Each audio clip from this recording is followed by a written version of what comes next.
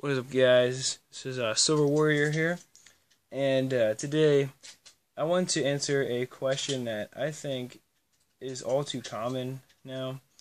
I've heard a few people ask me, or just ask in general, if we're having all these problems with the debt and everything, why can't we just keep on printing money to pay off all our debt? I mean, the U.S. is so in debt, but they can just print lots of money, right?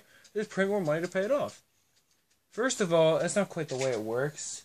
And now, for one, you might want to know this, but 90%, I believe it is, of all money being produced is just to replace old money. They're literally just scrapping old money and throwing in new bills. So most of the money they're adding is not new anyway. It's not like they produce. It's not like most of the dollars you're getting are actually, adding to the currency supply. They do in small amounts, but the reason for this, of course, is inflation. When I first heard this question, I thought, how can you be... I obviously didn't say this, but I thought, how can you be such a fool? I mean, this was a grown adult that had asked me this, too, and I was like, how could you not know that what inflation is or anything? But I was realizing it's because the government doesn't want us to know this type of stuff. I mean, I know I sound like a little bit like Alex Jones over here, but at the end of the day, they do skew things. It's been proven before, and they're not lying to us, I don't think, about it, but they just don't really make it so obvious that inflation is a real thing that steals, basically does steal your wealth over time. They don't make us aware of the fact that it's going on, which of course is why I've gotten into silver, because it's real tangible wealth that I can hold. So, it really is simple though. If we kept on producing money, if we produced enough money right now to pay off our debt, we would go into hyperinflation instantly. Because we would produce such an insane amount of currency that, think about that. How much you'd really have to produce to pay off, the debt. You'd have to produce $1 for every dollar of debt we had. Think about that. And that's going to add such a massive amount of currency to our supply that inflation would immediately spike to ridiculous numbers. And every dollar in your pocket would be worth, all of a sudden, almost nothing compared to what it was worth before. Which is saying something, because it was already worth, basically nothing compared to, just 100 years ago. So, and what inflation would do is it would basically destroy the country. Our currency would all of a sudden be worth nothing anymore because of the fact that there would be so many dollars that... Here's the reason why I guess that inflation has to be accounted for. Imagine if everybody said, all right, you know what, this dollar, we're going to lock its value. We're going to produce as many dollars as we want, but we're always going to say it's worth $1, okay? Worth $1 right now. Inflation's never going to exist. What was the problem with that? You see, what would happen is, if, let's say, everything's value got locked, okay? So, let's say something like a gallon of milk, it's always going to be $3.29, so you can never change it, okay? So there we go. That's how you really lock in the value, by making everything that's priced right now, price is frozen on every good, which I believe governments have done before, and that is, I'm pretty sure that would violate the U.S. Constitution, because we have, free market systems where people can price their goods however they want.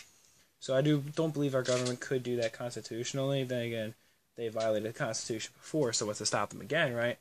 But if we did try to pull that off, what would happen is, and then we would say they froze the value on everything and then produced enough dollars to pay off our debt, okay? Well, first of all, I don't think that the countries that we owe the debt to would want to accept those dollars, because that would hyperinflate their currency, They're exchanging one fiat currency for another, because obviously they'd have to switch the currency we gave them into their own dollars, and if they did that, they would have to produce a massive more amount of their money, which would bring more inflation to them. Because like I said, we're giving them fiat dollars that are all of a sudden worth way less than before. So they have to exchange that accordingly. And if we did that, the price would immediately change. But let's say we did try to freeze the value of the dollar. Other countries wouldn't follow that. But let's say in our own country we did, okay? We just started pumping as much currency as we want. And we're like, yeah, everybody can have $1 million. Everybody can buy whatever they want, Everybody will have $1 million. Sounds perfect, doesn't it? Except for the fact that there would be, basically everything would be gone. There'd be nothing on the market anymore, because eventually what would happen is there'd be more value in currency that people could spend, ready to spend, than there'd be value of everything being sold on the market. And that would be pretty bad, to say the least, because if right now everybody took all their money and is able to buy everything being sold right now, that's a problem. There should be more value in other goods besides, the dollar on the market. That shouldn't be like there's more dollars than there are goods.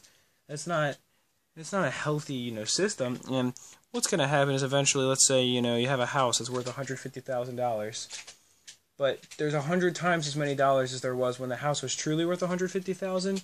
Then that guy who was able to buy only one of those houses can buy 100 now. So what makes the labor worth, 100 or whatever? I mean, what makes the house truly worth that anymore? Because the guy can own 100 of the houses now, so the people building it aren't going to be happy.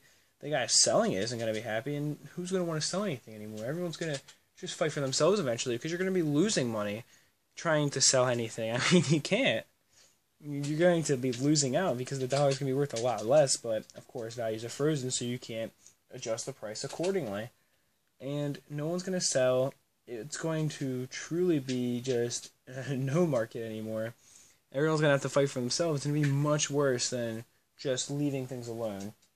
So that's why you can't just keep on printing money to pay off the debt. And I do hope you enjoyed. That is it for this one. Peace, love, and much respect.